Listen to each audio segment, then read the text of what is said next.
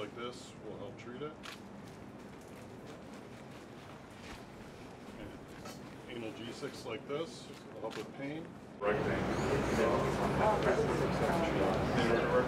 they have any superficial wounds or injuries, you can use these bandages to help treat them. We also have antibiotics and steroids too, in addition. Okay.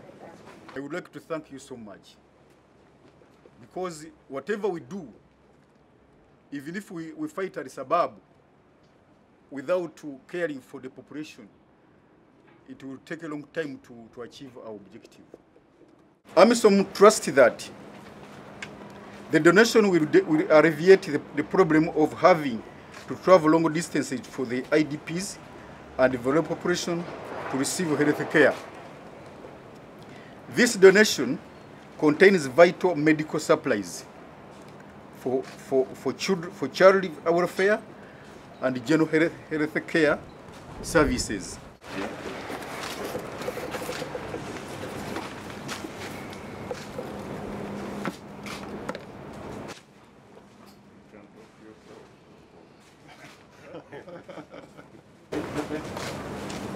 Thank you so much. Thank you so much.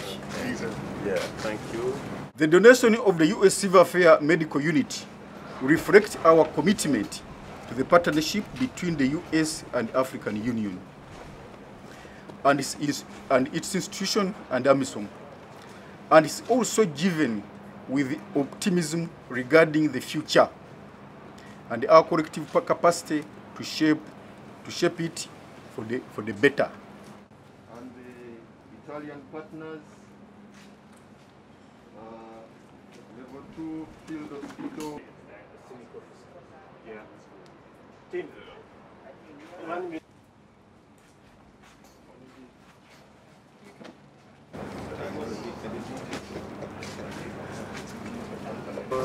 Tablets.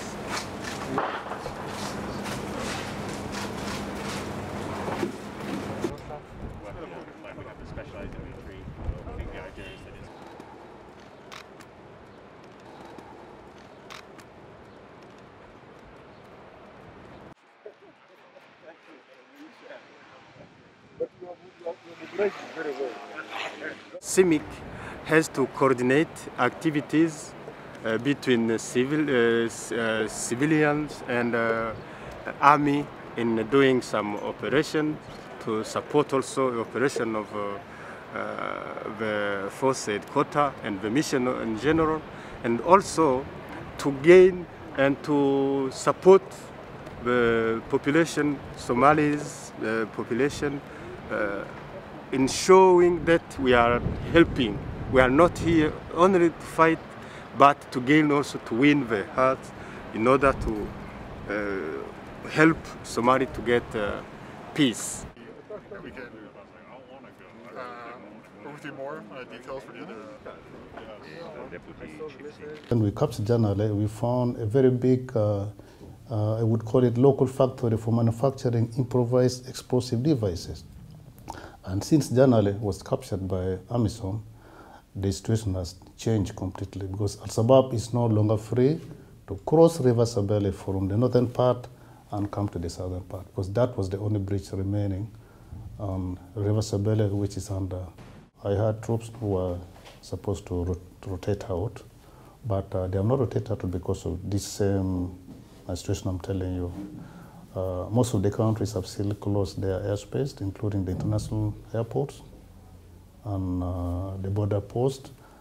But this one is aimed at protecting and controlling the spread of disease from every country. So my troops have been informed and they are aware. It has not affected their morale. They are not worried, because the problem is, if imagine their families were dying, they are receiving phone calls, that definitely was going to affect their morale. But the situation has been managed both at home and here. And they know it's a question of time. When the situation goes down, they will definitely be released to go home.